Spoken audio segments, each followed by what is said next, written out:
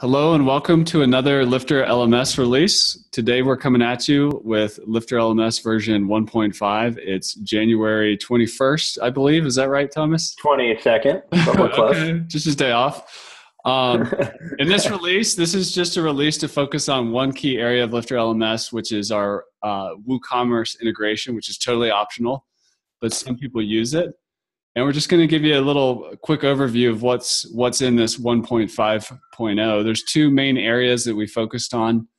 One was to allow, if you're doing a multi-course checkout through WooCommerce, to make that process better. And the other was to have some smarter logic in LifterLMS to determine if you end up on a course and into the checkout flow, whether we need to go to LifterLMS's cart or go to the Woo cart.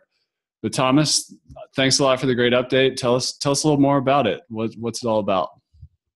So there's a handful of other smaller little miscellaneous performance improvements and things bundled in as well. But the exciting things, like Chris said, are going to be the checkout screen logic, and then the ability to purchase more than one thing at a time using the WooCommerce cart. So the first thing we've created is an enhancement that smartly determines through the existing SKU matching logic which cart to take you to. So if you enable the WooCommerce integration, you'll now essentially have two shopping carts that you can work with.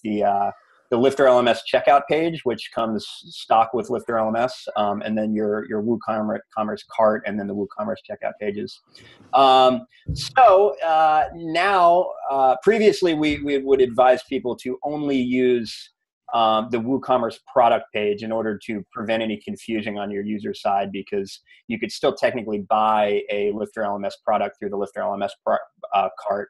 Because they can work side by side. Yeah, so they could work side by side. But now we've made it so your user has to do less guesswork, and the user experience for creating your course and the particular funnel you want to drop users into becomes a little bit simpler.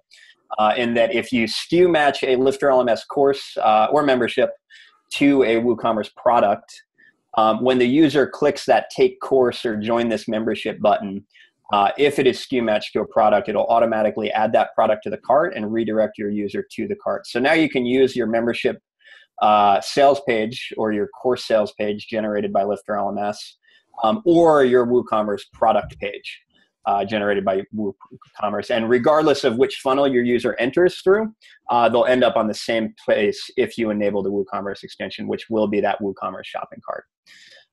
So that's the one major enhancement. And the second one is that previously we would only allow WooCommerce checkout to create one LifterLMS order. So the way it was working the way it works, and this is due to LifterLMS architecture, because we don't technically have a shopping cart in LifterLMS. We have a checkout screen.